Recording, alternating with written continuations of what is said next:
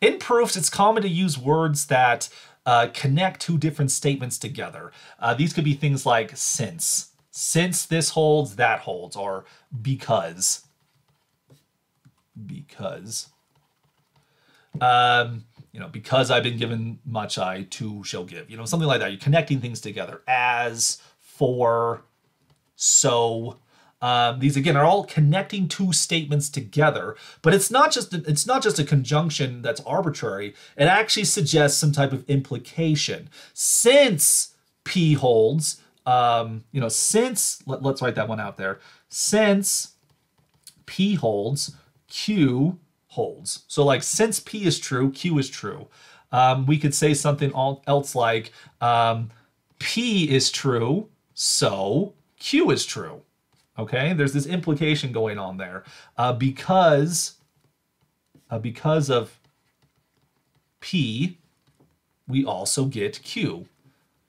As P holds, Q holds. So we have all these examples of things like that. And these are all suggestive of the implication that P implies Q.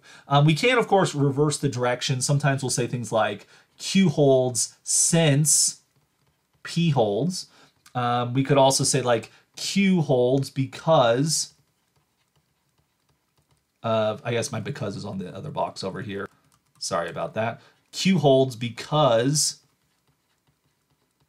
of P, all right? If we want to do something like so, we could say something like, let's finish this one up. Q holds as P holds, something like that.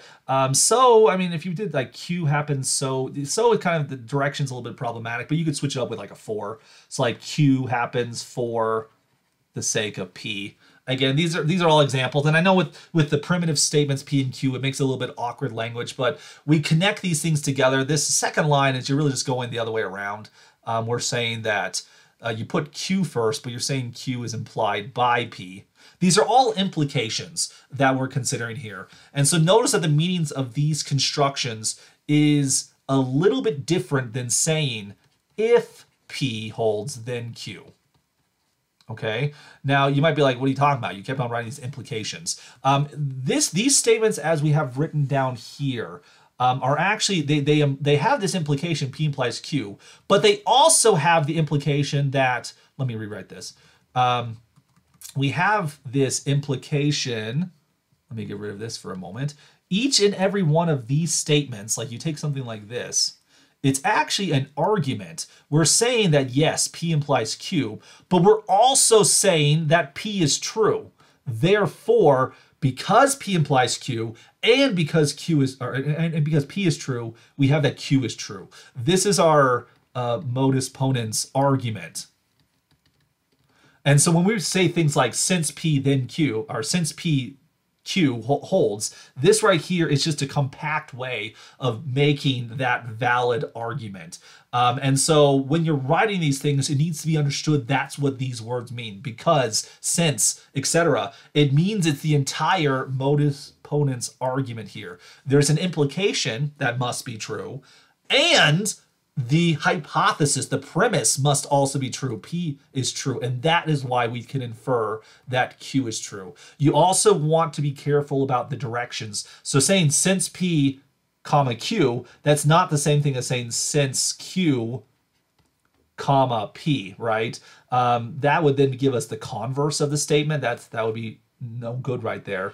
You want to switch it up something like this, right? Be careful where you place the words, where you place the commas, and so be mindful of this as you're writing things. All right, so let's look at a bad example and then fix it to make it a good example here. So take the sentence, n is a natural number, comma, so z. So one thing that's problematic with here is that when you have too much mathematical symbols, you should try to buffer it using words, which we'll see like that in just a second. But also, you need to make sure that the statements involved are actually statements. Like z is not a statement, it's a set. So what the person's trying to say here is that because n is a natural number, n is also an integer, right?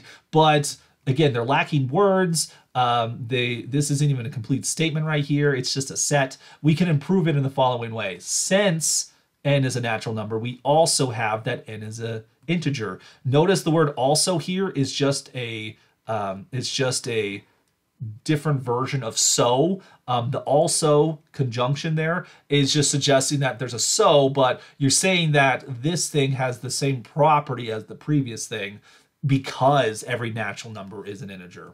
Okay, and so be very cautious with your, maybe not cautious, you shouldn't be scared of them, but be careful, be intentional with your words, since, because, as, for, so, also, etc., because these words don't just suggest an implication, they actually suggest the entire modus ponens argument. And so don't use them unless, of course, that argument is applicable here. It's a valid argument. We also have to make it a sound argument, right? We need to make sure these things are true. Then we can conclude Q. And also make sure your directions go in the right direction. Just be intentional with your words, and you'll be just fine. And feel free to use words like since and because. It's a good way of combining sentences to make the composition more natural instead of making everything so choppy. Sometimes a long sentence is good. Something like this to break up the monotony of all these short sentences over and over and over again. All right, and so with that, that brings us to the end of lecture 27. Thanks for watching. If you learned anything in this lecture, please like the videos, subscribe to the channel and see more videos like this in the future. Feel free to share these videos with friends and colleagues who might also be interested. And as always, if you have any questions on any of the topics in any of the videos I have here, feel free to post them in the comments below, and I'll be glad to answer them as soon as I can.